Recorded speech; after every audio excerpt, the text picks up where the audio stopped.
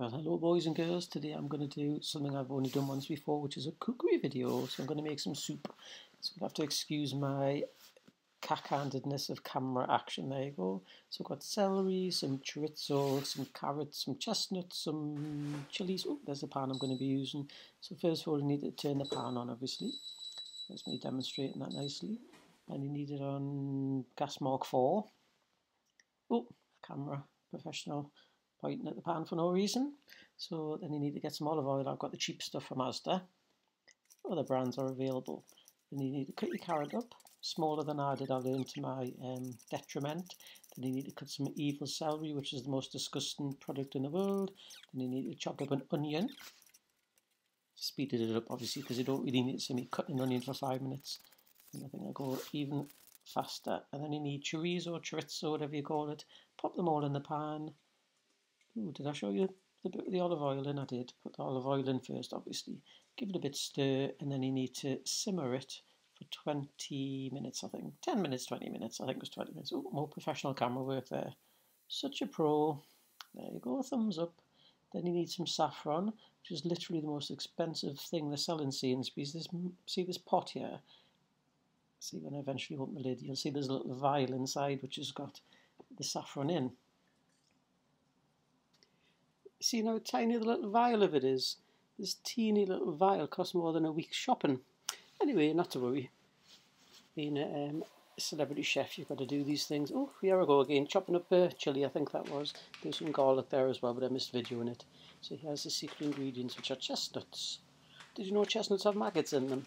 If you ever buy them raw, you should cut them open in half and check for maggots inside, because they do contain maggots, which we found out first hand, but unfortunately these were already cooked, so we couldn't test for maggots, but not to worry. So you need to mash them up, probably not with a potato masher, but I didn't really have any other tool handy, so I had to go with a potato masher.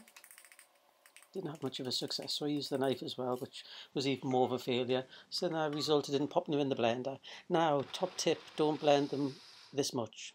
That's turned into breadcrumbs, that's far too blended. So pop them in a dish. Nice professional shot of my head. Oh, is my hair going thin there? I thought my hair was thick as could be. So anyway, excuse the blurriness. My nose. So there we go, there we go. Shouldn't be that trimmed. Should be a bit more thingy than that, a bit more thick. And you just chuck all the rubbish down the sink. Obviously, if you haven't got a waste disposal, don't stick it down the sink. Now then, what am I doing next? I'm adding the chilli, the cumin, the garlic, and that green stuff, which I forget what it is, but I'll try and remember what it is later on. Stick that in the pan, stir it up, give it a scoot around. Top tip, don't turn it up too hot. And then you need to add in some tomatoes to our English people. Oops, that was the first pan. You might notice I've changed pans now to a grey one because I kind of destroyed the other one, but what can I do? It's in the dishwasher now, hopefully it'll all come off. If not, Stephen can sort it out for us. Now back to this expensive saffron. You need to count out 20 strands. Apparently saffron's a bit of a flower, is that right? So you need to put 20 strands in a dish, and then you need to stick some hot water on it to make it look like pea. Looks like pea stroke Red Bull, or maybe a pea after you drank lots of Red Bull. Then you need to get the cumin, pardon the pun, and you need a little sprinkle of that. Then you need some more of that green stuff, which I can't remember what it was. I think this might be a teeny bit out of sync, because I think I've already added these to the pan already, but what the heck. I'll try and think what that green stuff is.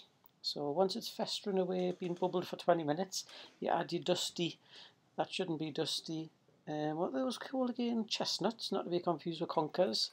Stick them in the pan, mix them together, you get this kind of doughy mixture. And at this point I thought I'd done something wrong, because I forgot that there's the next stage where you've got to add some, what I think is the amber nectar. Let's slow this down just to get the most out of my money. So there we go, we've added that. That's the saffron with water. I think you put 3 tablespoons of water in with it. And then, as I say, it was going a bit dodgy. It wasn't really very liquidy, and I looked at the instructions. You had to add some water. So it said add a litre. So the only thing I had to measure a litre with that was clean was the jug off the blender. Now, does this look like a litre to you? Oops. When my friend Catherine made it, it didn't look like this, but it's starting to thicken up a little bit. Oops. Stir that up a bit faster. It says simmer it for 10 minutes. I don't know if this is simmering or boiling, but Stephen said it was far too hot. And there you have it, the final product. I don't know why it looks a totally different colour, but we don't think this is a tin soup. So I bought some bread. Oh, there's me. Bought some bread, and there we go. Hope you enjoy that. Toodaloo.